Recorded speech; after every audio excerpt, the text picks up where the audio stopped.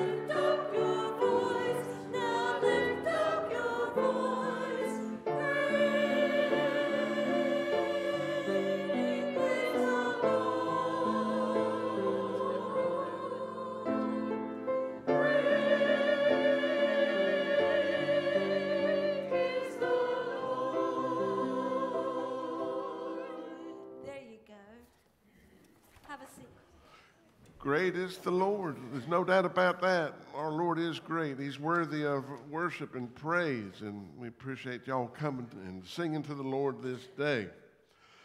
It is a good, beautiful day. The sun is shining bright, and y'all's faces are shining bright inside the sanctuary this morning. So good to see each and every one of you in God's house today. We're glad that you're with us, and we got a good service for you today. I understand we have another double event weekend. We got the Super Bowl. We had the Super Bowl last week, didn't we? I saw Kramer this week, and I looked him over, and I noticed that he was not wearing a dog collar.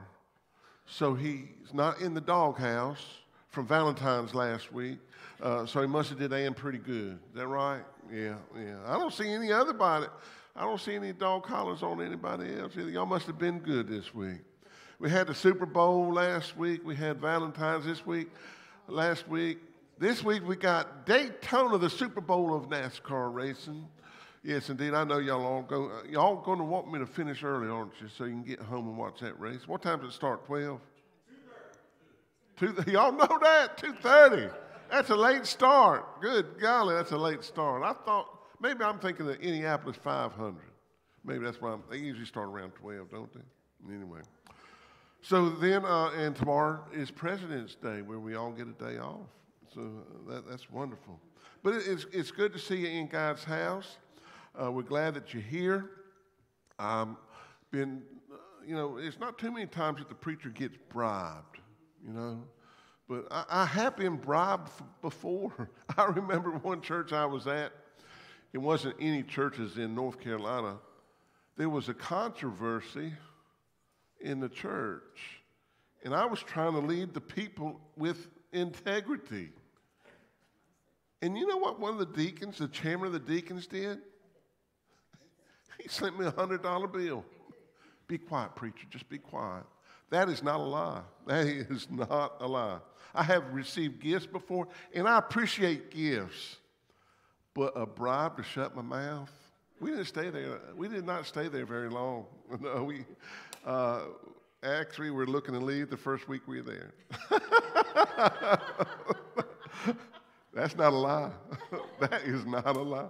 Anyway, that's just a joke. Yeah, anyway, we got one of our members today trying to bribe me for a steak dinner, seafood dinner, oyster dinner, shrimp dinner, lobster dinner, if I'd wear that WF hat today. Yeah, that WF. Buck, where's that hat?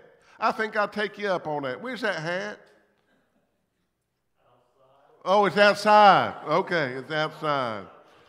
Oh, okay. Go get it for you. While he's going to get it, we got a special guest with us today, Brother Bright. Brother Bright was a recipient many years ago of your love and compassion of the people in the community, and he just wants to share a testimony with us this morning. So, Brother Bright, come on up here and share with us what the Lord has laid on your heart. Praise the Lord, praise the Lord. Yeah, come on up. Come on up, bud. Come on, no, you need to step right on up here. No, you're not standing on there. You step right on up. Praise the Lord again, everybody. Yeah. It's good that we could come in the house in unity and be one. I got to share something that happened over 25 years ago. I used to live 3 houses down. I used to do a lot of work out of town, and my kids used to come to this church. They used to play basketball. Years ago, they used to come, but Daddy used to work, and Daddy got out there in the world. Daddy wasn't doing what Daddy supposed to do. But one Christmas time was coming, and I wasn't right. I wasn't worthy. But this church, they woke up that Christmas morning, and they had gifts on the front porch that this church gave my kids. And I just want to come back to say thank you for showing that love. I don't know who the pastor was back then, but y'all showed so much love to my family.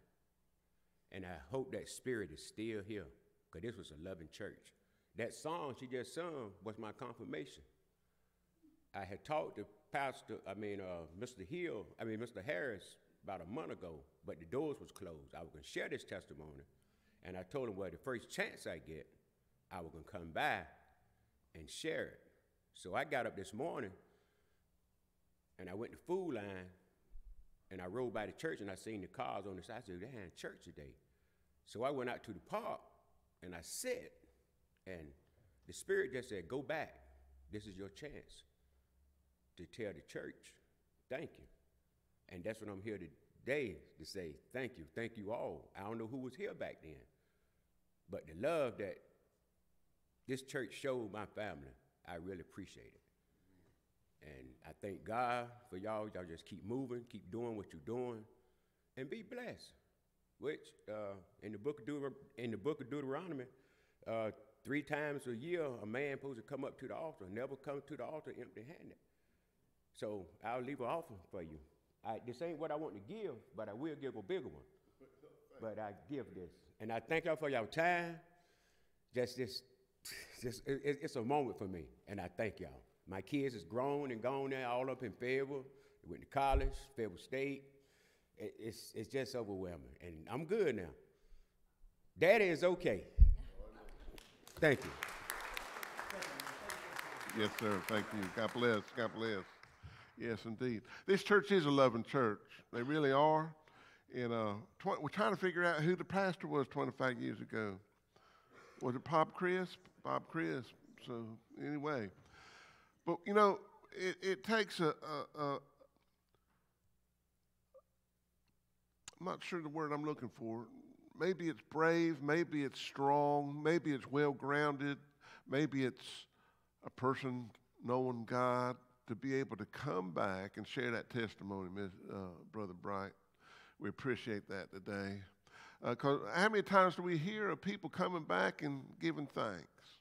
You know, it reminds me of that story of Jesus healing those 10 lepers.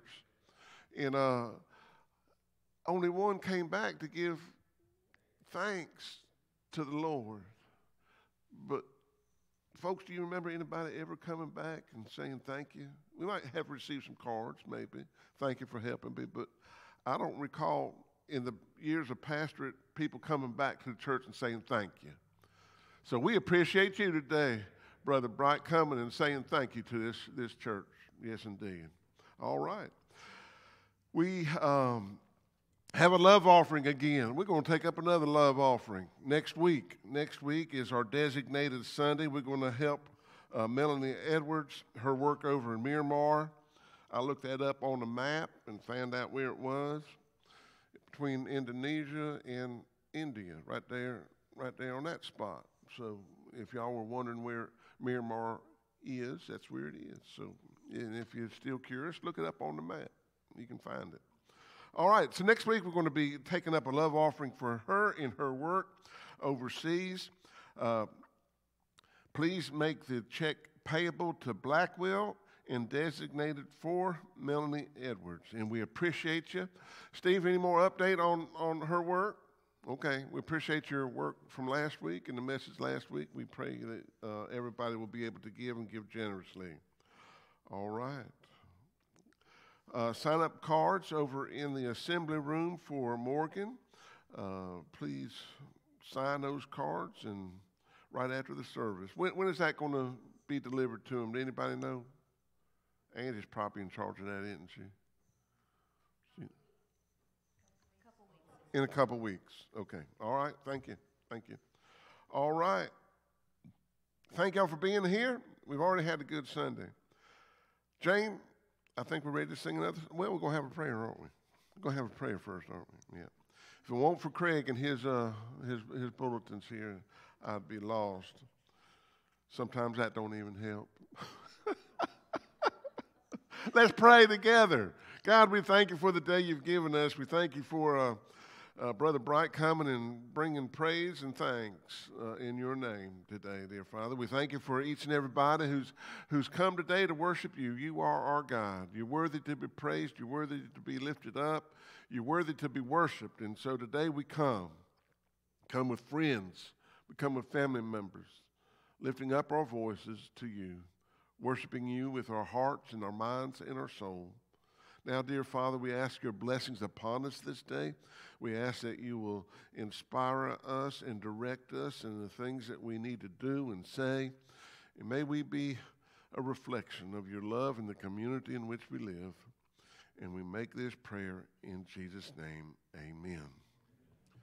Do you love to tell that story? Do you love to tell the story? That's our next song, isn't it? I love to tell the story. Jane, come on up. And don't you love to sing the story? Well, here's your chance. Let's stand up and sing together.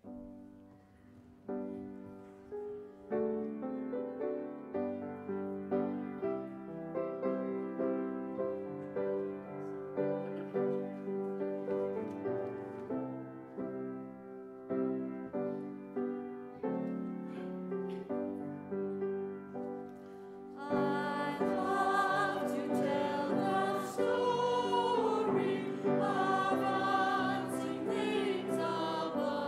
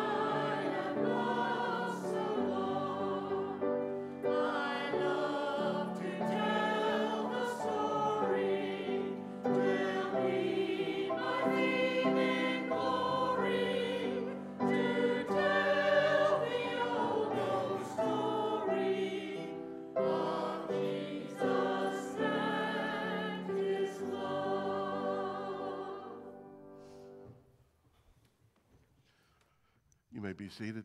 God has been good to us, and we have this opportunity to worship God through our giving.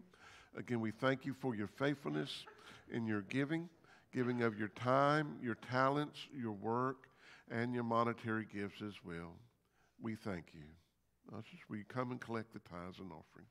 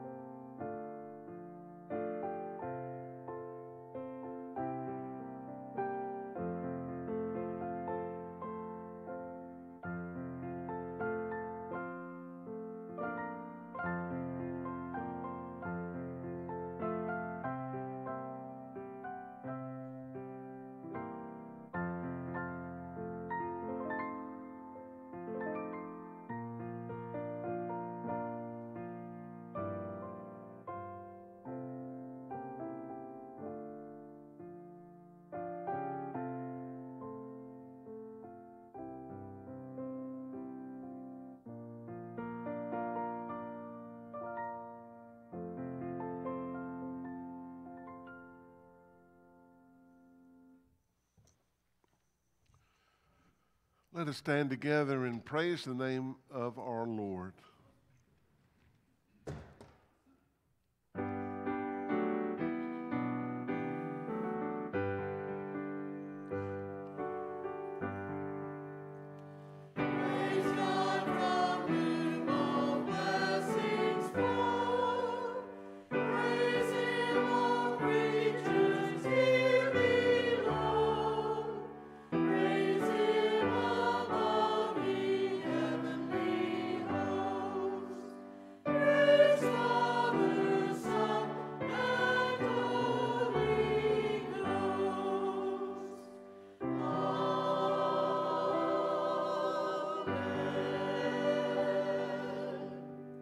Let us pray. God, for the many blessings in which you have given us, we thank you. From the depths of our heart, you have given us so much more than we deserve, and it is with deep gratitude we give you thanks and praise and glory. As a reflection of those blessings, we give back just a portion back to you, so that your work might continue, so that your word can be spread, and so that others might know of your redeeming grace. Bless the gift and the giver today, and we make his prayer in Jesus' name. Amen. You may be seated. Hang on.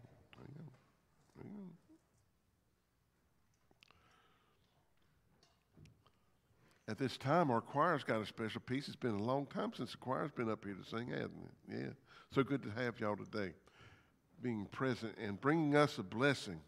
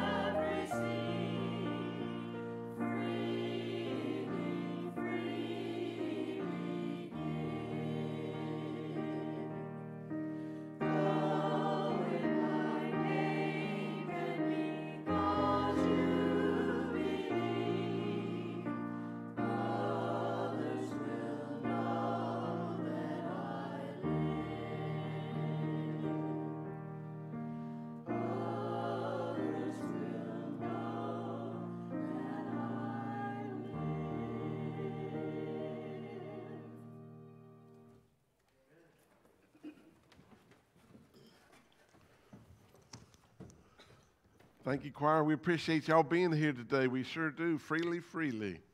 That's a old favorite there, isn't it, Agin? It is. It is. Yes, indeed. Today we're going to be in Luke, the 5th chapter. We're going to get to that story in just a moment. But in Luke, this story that we read today is multi-layered, multifaceted. And the layer that I want us to focus on most of all today is the layer of the blessing of good friends. Blessing of good friends. I don't know if you know this or not, but it's very, very important to have good friends. As I was preparing for today's message this week and studying the psychology of friendships this week in order to be well adjusted, I started reflecting upon my friends from childhood through high school, through college, and even my friends today. We all need friends no matter how old we are, whether we're children or whether we're senior adults. We need friends. We need them. I was trying to remember who my first best friend was. My first best friend was a little boy in the 2nd grade named Carol. Now, Carol was the only black child in the school. I affectionately called him Chocolate Drop. And we were friends. We were friends. Yes, indeed. Through elementary school and into high school, there was Johnny and Timmy and James. I have no idea where these people are today, but they were my childhood friends, and they were important to me at that time. My high school friends. My best friend in high school was a fellow named Jim. He was a tree hugger. He loved nature. How ironic it was that right out of high school, he got a job at the Surrey nuclear plant. Yeah, he became infamous with the dealings of Surrey nuclear plant and had to spend some time in prison for what he did at the Surrey nuclear plant. You might recall the story, I don't know, probably late 70s of Kuykendall and Merrill. They sabotaged the nuclear rods they put into the nuclear reactor, and Jim had to spend some time in prison for that. But he got out, he found Jesus, and the last I heard, he was doing pretty good. My friends in church, Bobby and David and Steve and Ronnie, they were my friends. I know where a couple of these are right now and hadn't been in contact with them for years, but man, having my friends growing up as a teenager is really, really important. Really important. And in college, it was Ray and Bill. I know where both of these guys are. Ray is a minister of music at one of the church. Ray was ranked, I didn't know it, but probably most of you don't know it, but he was a ranked ping pong champion in the U.S., and I had to play ping pong with Ray every night, about 20 games of ping pong. So I got pretty good at ping pong since he was ranked and went around the United States playing ping pong. Bill, we played baseball together. He joined the Navy and became a captain in the Navy. And we got together this past summer, as a matter of fact, he and his wife, with my wife, and had a good time together. Now, I've had many friends, but only a handful of friends I could call close, and probably some of my closest friends right now are Daniel and Richard and James. They're probably my close friends right now. And now that Jane and I are at Blackwell, we have new friends here. And we have renewed old friendships as well. And what a blessing y'all have been to us over the last couple years. Make new friends, keep the old, one is silver, one is gold. That's right. All right. Good friends. Good friends. Not like Bildad, not like Bildad, no sir, or Eliphaz and Zophar. Y'all know who those were? I bet the men in the worship service today know who these are.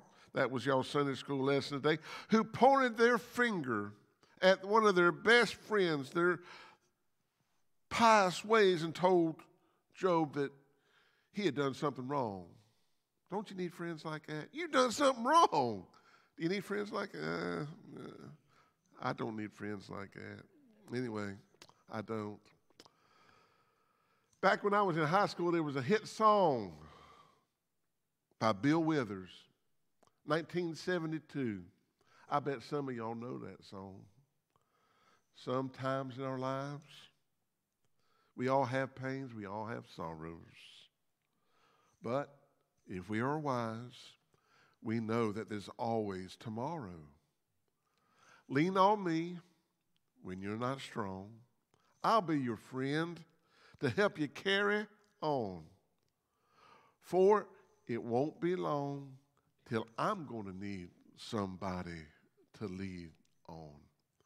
Please swallow your pride. If I have things you need to borrow, for no one can fill those of your needs that you won't let show.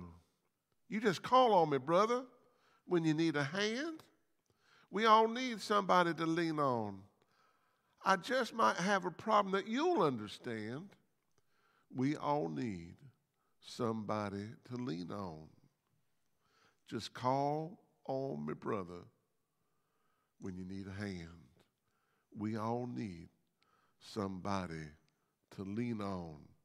Just call me when you need a friend. Call me. Do y'all remember that song? Bill Withers. Bill Withers. I didn't know he also had some other big hits.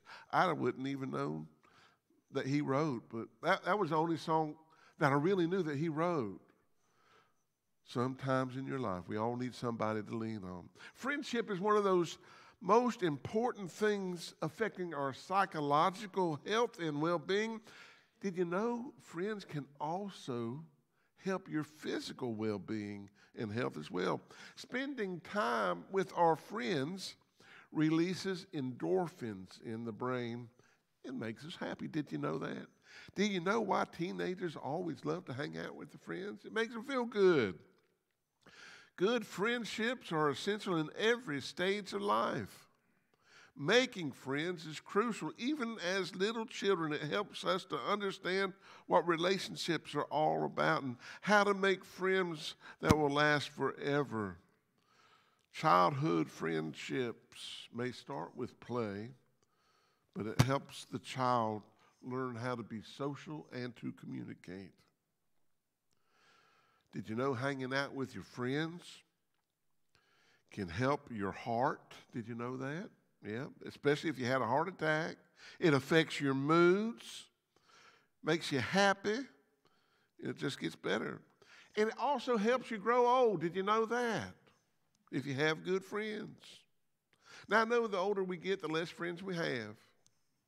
Many reasons for that. Sometimes we get sick. Sometimes we move away.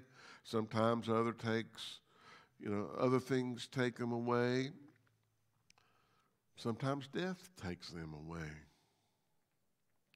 But it's very important, not the amount of friends that we have, but the quality of friends we have. Oh, I know what social media tells us. Social media tells us if we don't have 200 to 250 friends following us, we just can't feel good about ourselves. You know what I got to say about that? Baloney. Baloney. Psychology today says that if you have 3 people in your life that you can call a close friend, just 3 people that you can call as close friends, who you can depend on, who they can depend on you, you truly are a wealthy person. Y'all got 3 friends? You got 2 friends? very few of us, I want to tell you, very few of us have 50 friends. Very close friends. Very, very few. I don't know. I know I don't have 50 friends like that. I just don't. In our scripture lesson today, Luke, the 5th chapter, starting with verse 17, we find a man who has been paralyzed. He has 4 friends. And the 5 of them went to see Jesus one day. They picked up the man who had been laying on his bed, and they took him to see Jesus. When they got there, the house was full. They couldn't make it inside. So they got together and came up with a plan. Let's climb up on the roof. Sounds like a good plan. Let's climb up on the roof and drop him down at the feet of Jesus. Anyway, it's an exciting story. It's a challenging story. It's a multi-layered, multifaceted story. So let's read the story. Luke chapter 5, starting with verse 17. One day Jesus was teaching, and the Pharisees and the teachers of the law were sitting there. Notice they got a seat. Notice that. The Pharisees and the teachers, they got a seat in the house. They had come from every village of Galilee, from Judea to Jerusalem. And the power of the Lord was with Jesus to heal the sick. Some men, carrying a paralyzed man on a mat, and tried to take him into the house to lay him before Jesus.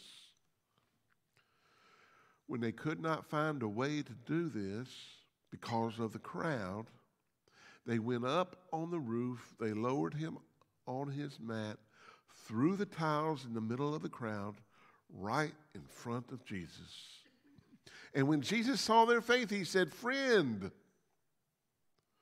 your sins are forgiven." Now the Pharisees and the teachers of the law began thinking to themselves, who does this guy think he is? Who is this fellow who speaks blasphemy? Who can forgive sins but God alone? Jesus knew what they were thinking and asked, "Why are you thinking these things in your heart? Which is easier to say, 'Your sins are forgiven,' or 'Get up and walk'? But I want you to know the Son of Man has authority on earth to forgive sins." And so he said to the paralyzed, "I tell you, get up, take your mat and go home." Immediately he stood up in front of them, took what he had been lying on, and went home praising God. Everyone was amazed and gave thanks and praise to God. They were filled with awe and said, "We have seen remarkable things today." What a wonderful story. That it really is. And there are many things that pops out of this story that comes to the forefront. First of all, Jesus was healing and teaching. He was in a house and not the synagogue. The house was full. A paralyzed man and his 4 friends went to see Jesus. There was adversity, but there was also perseverance. 4 men carried their friend, but they could not get into the house. So they came up with a plan to get on top of the roof.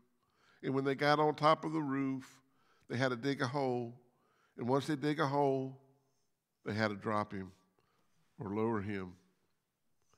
There was faith. There was healing.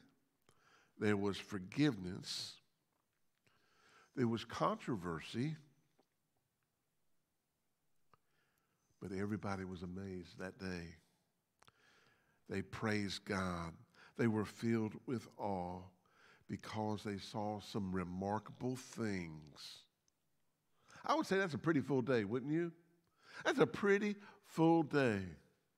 When's the last time you could leave the sanctuary and say, "Man, we saw some amazing things today in the worship service today"? That'd be something, wouldn't it? Yeah. As I read this story this week, I was always under the impression that it was the four friends who got the paralyzed man to say, let's go see Jesus. I'm going to call the paralyzed man Joe, okay? I'm going to call him Joe. Was it the friends who said, come on, Joe, let's go see Jesus. We're hearing some good things about him. We'll take you to him. We have faith that he can heal you. We can get you back on your feet, and your life will take off. It really will. That's what I was always under the impression. But as I read the story this week, and as I studied it this week, maybe it was the paralyzed man who said to his friends, come on, guys, take me to Jesus. I got to see him. I've heard some wonderful things about this Jesus. He's got the power to heal. I want to be healed. Will you take me to him? He's the only chance I have. He's the only hope I've got. Will you take me? Will you take me to see him? Will you put me in front of him? Have you ever thought of that? We're not told who came up with the idea to see Jesus. But either one of these stories, man, they had a sense of urgency. Whether it was the friend's idea or whether it was the paralyzed man, there was a sense of urgency. We must see Jesus. Word was spreading around the region about Jesus. People wanted to see his miracles, maybe wanted to experience one of the miracles, perhaps even wanted to hear what he was teaching. So much so that everywhere that Jesus went, the crowds were sure to follow.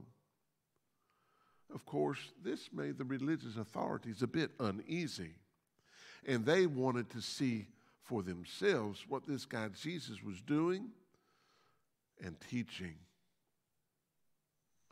They got a seat in the house. In that crowded house, they got a seat.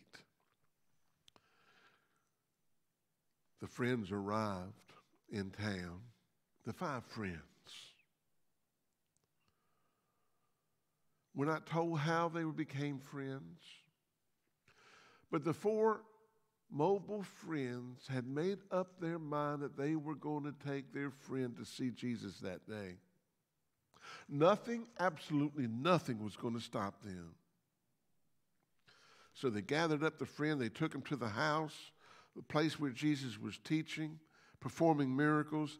And when they got there, can you imagine carrying a paralyzed guy? It's pretty heavy. I don't know if you got to carry dead weight, Augie, in your work or not.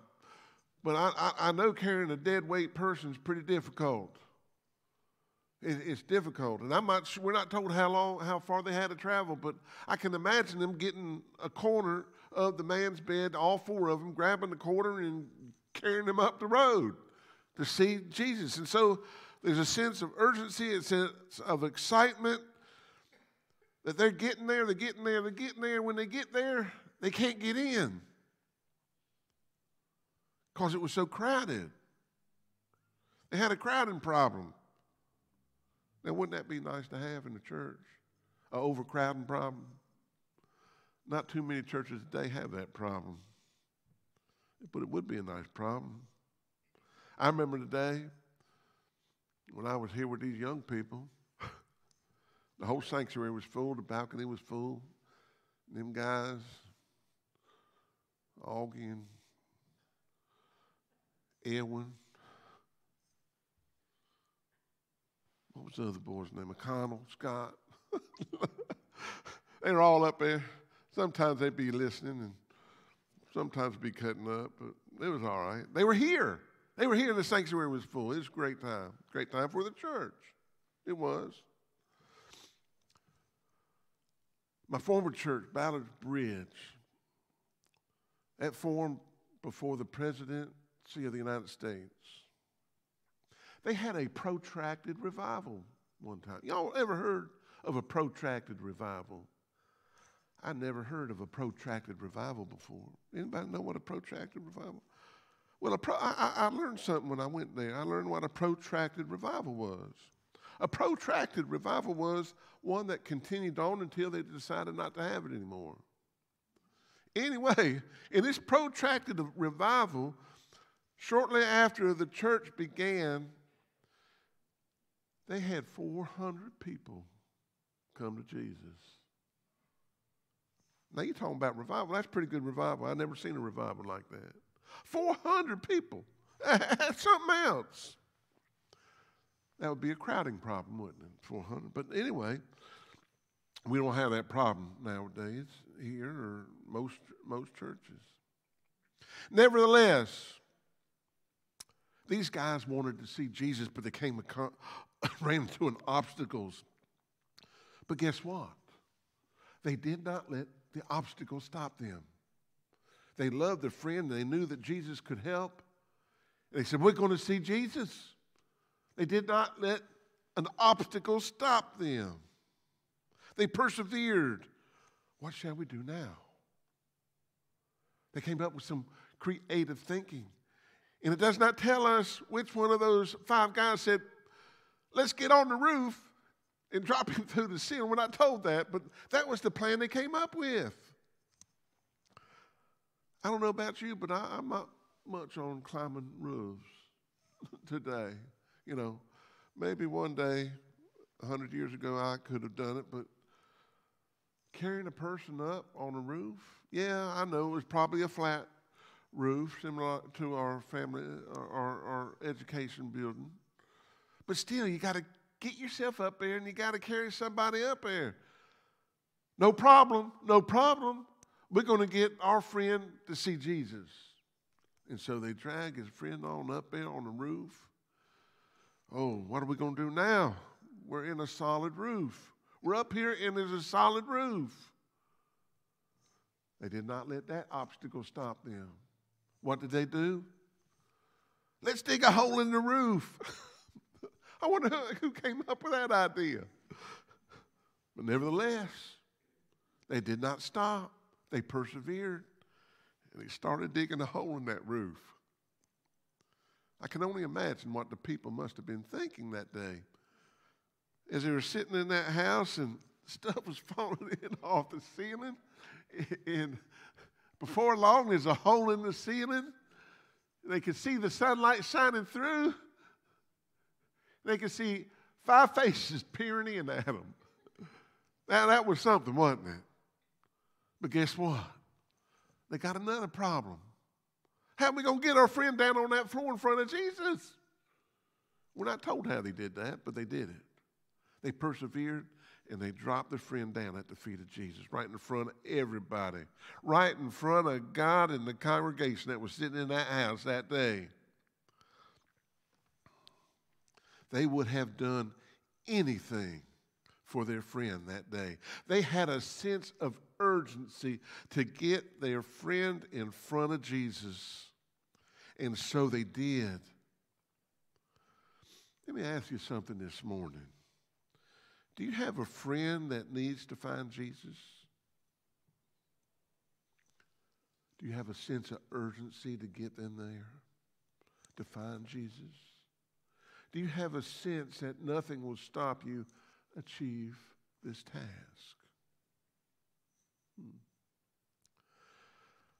Getting to the roof, difficulty, but they did it. Could you imagine this morning sitting here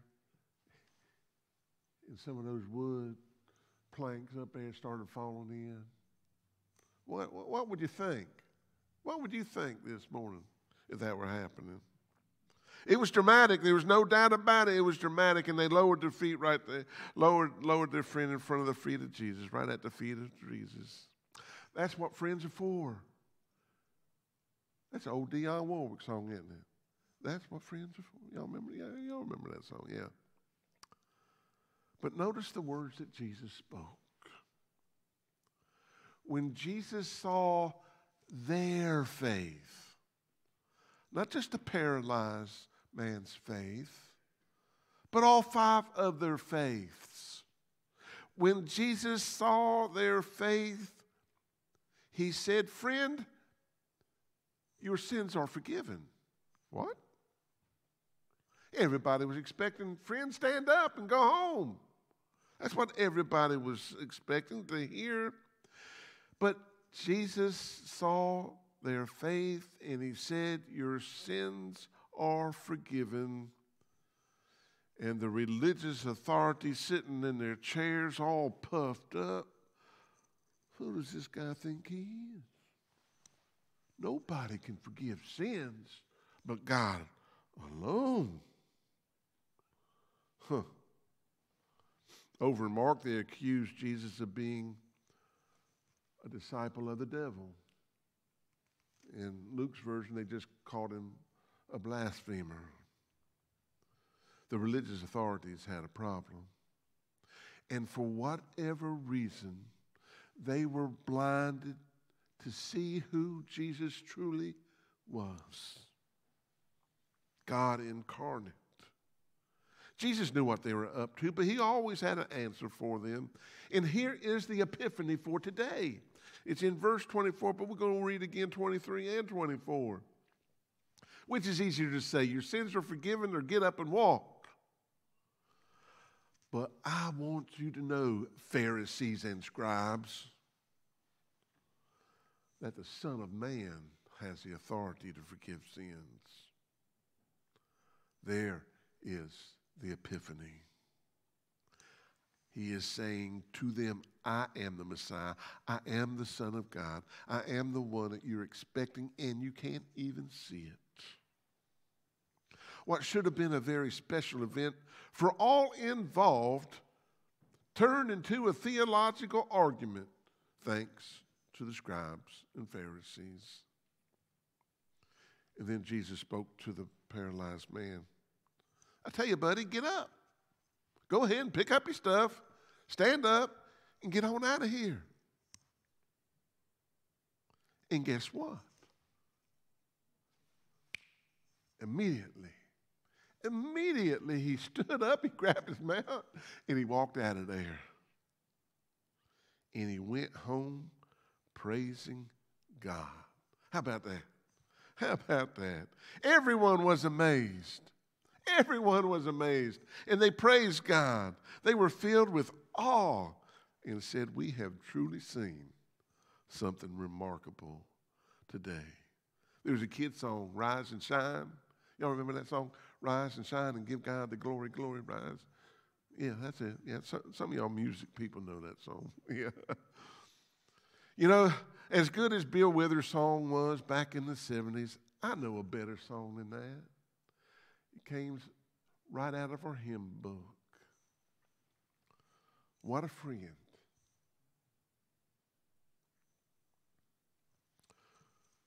We have in Jesus.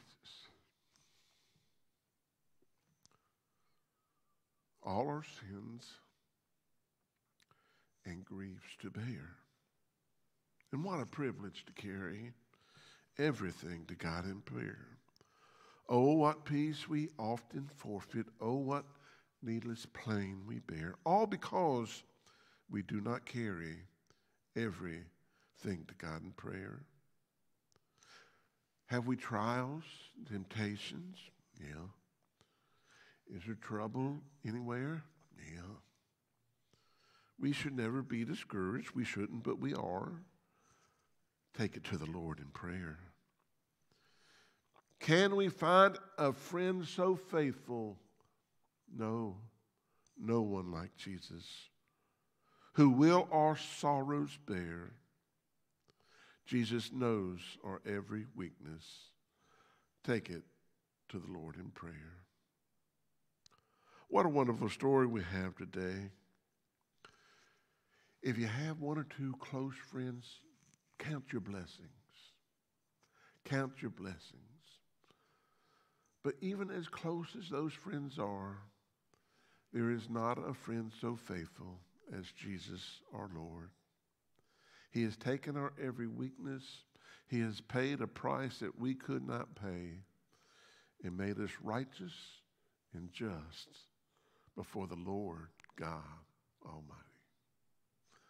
Let's pray. God, thank you